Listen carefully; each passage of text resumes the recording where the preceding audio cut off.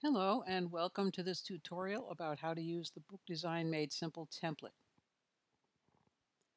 Now you can see that I'm in InDesign and I've opened the template and I've given it a file name. As soon as you open any template in InDesign, it becomes a regular InDesign document.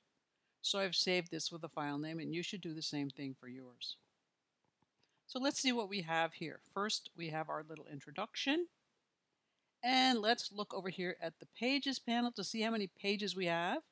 We have 3 pages, which is just right for starting any long document. We have got character styles. We've given you 6 basic character styles.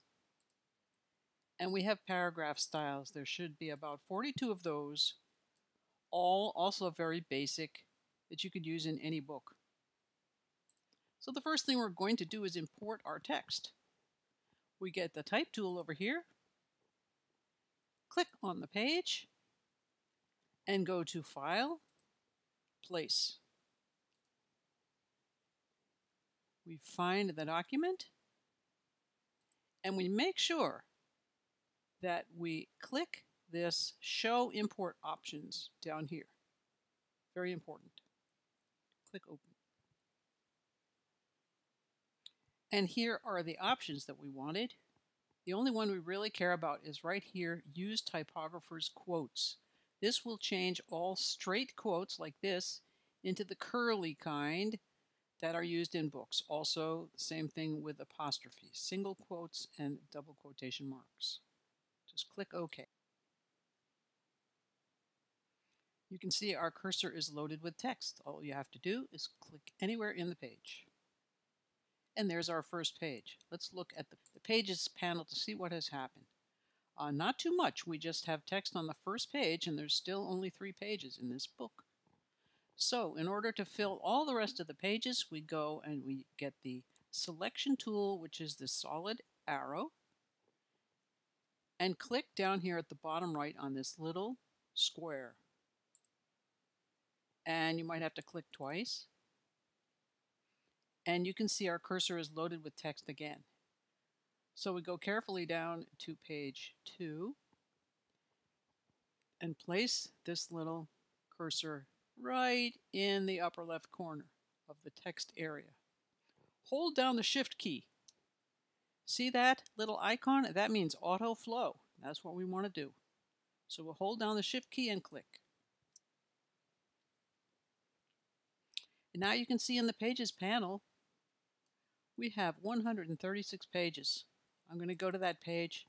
See, it says The End on page 136. Let's go back to page 1. Okay, now at this point, we want to stop and optimize the text. I'm not going to show you how to do this because every book is a different situation. But if you go to Chapter 9 in Book Design Made Simple, we show you all the tricks, how to do it, how to save yourself a ton of time and heartache. Basically, what it does is get rid of anything extra that you have sitting in there, like many people type their manuscript with an extra space between paragraphs. You can get rid of all of those. Any extra little spaces between letters that have snuck in there. But more importantly, you can make your italics stick in your document. In other words, if you have italics in your manuscript and you want them to remain as italics after you format your pages, this is when you do it. It's a wonderful function that InDesign has, and if you try it, you'll be so happy that you did. So I'm going to pretend at this point that we've done that and move on to formatting the pages. I'm going to close the pages and open the paragraph styles. I'm going to get my type tool over here, the T again. Now, before every chapter number in Book Design Made Simple, our system is to add a line of space, which I have right here. You can add one yourself on yours. And we give it a style, and the style we give it is called text down here. Just click on that. Okay, now you can ignore that. Now, the next thing I want to do is get my chapter title to be on a different line from my chapter number. So I just did that. Put the cursor in the chapter number and give it the chapter number style.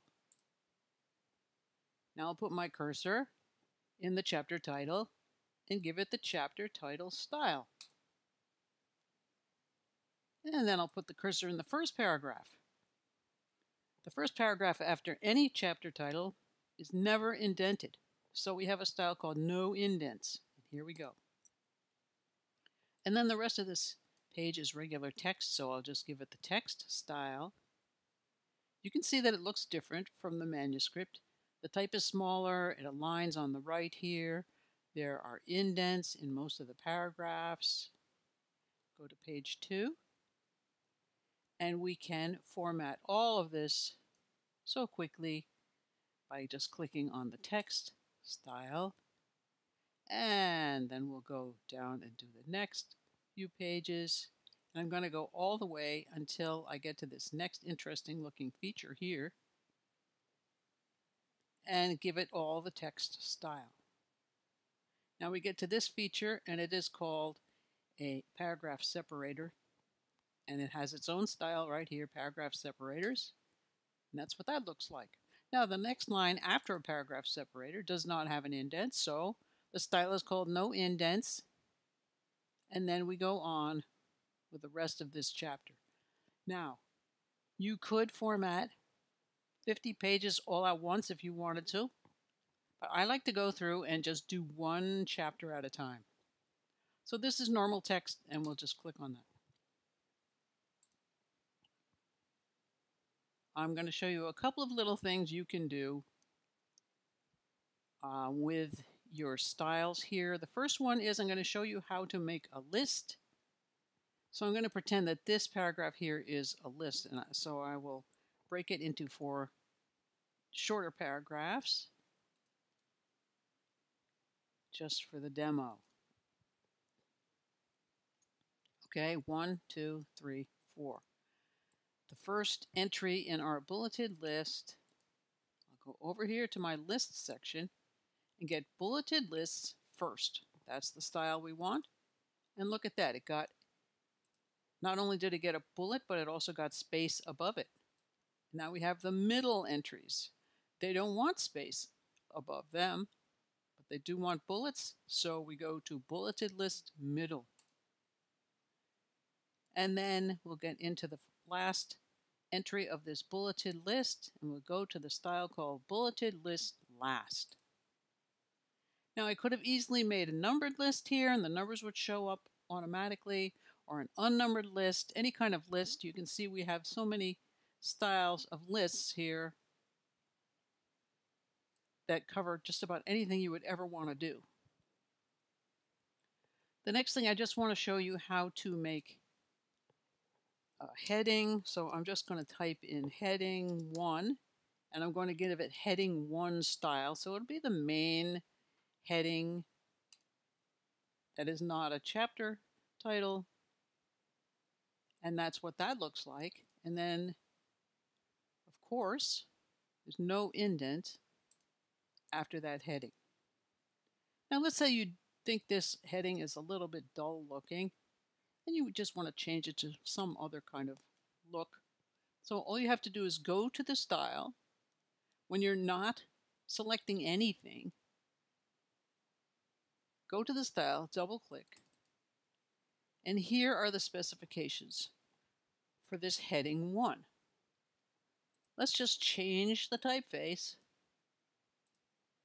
and we can change the size, and let's change it, instead of being centered, let's put it on the left. Click OK. And now every time you have a heading 1, it's going to look like this. And you can change this a dozen times, as many times as you want. We encourage everybody to make all the changes they like while still sticking to good book design principles. Now, what is this going to look like? All you have to do is just deselect everything. Don't be selecting anything and hit the W key. And that's what it will look like once you print it. Hit the W key again to get all your guidelines back. Now, you can make all these styles yourself. You don't have to use this template. If you go to our book, we show you very precisely how to set up every single one of these styles that you see here. But if you do use it, you'll save yourself some time. So I hope that if you do use the template, you find that you save lots of time and you enjoy the process. And even if you don't use it, we wish you the best result for your design. As we always say at Book Design Made Simple, you can do it yourself. Thank you for watching.